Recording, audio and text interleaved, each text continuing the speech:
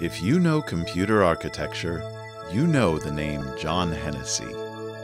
If you know higher education, you know the name John Hennessy. And if you know technology business, you know the name John Hennessy.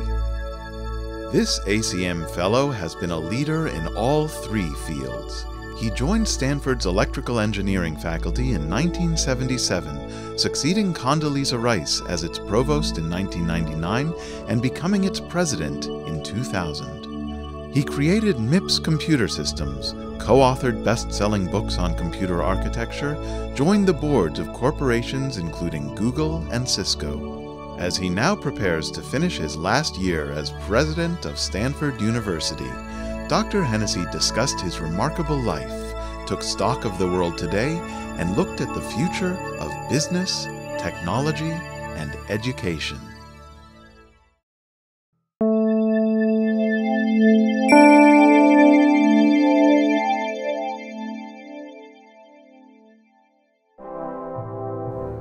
John Hennessy is a familiar face among leaders in a wide range of fields.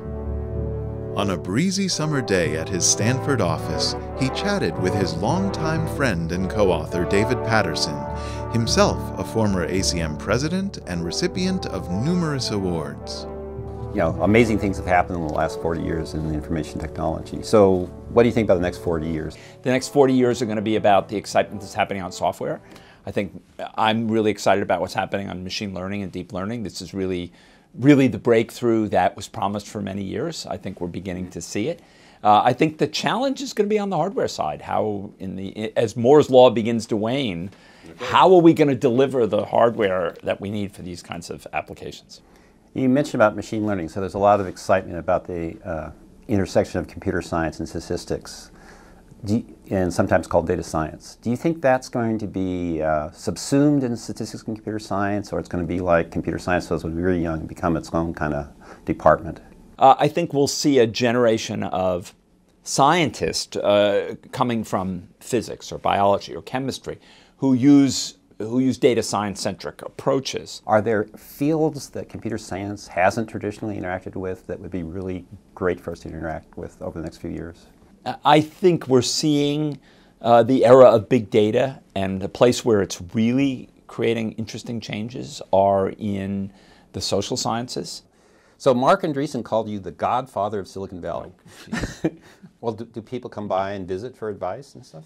Students are very interested in doing this, right? Particularly undergraduates. And the question I always start with is, okay, tell me about your technology. Yeah.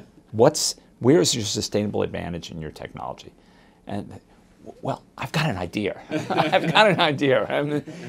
So you've got to figure out what's your unique contribution. Do you have a sustainable advantage? Do you have something new you're bringing to the party? Will you create economic value? Will you create a compelling opportunity for people? So both of us came to the Bay Area, San Francisco Bay Area in 1977. So speaking chauvinistically, I got to say over my career, I'm just amazed at the success of this region.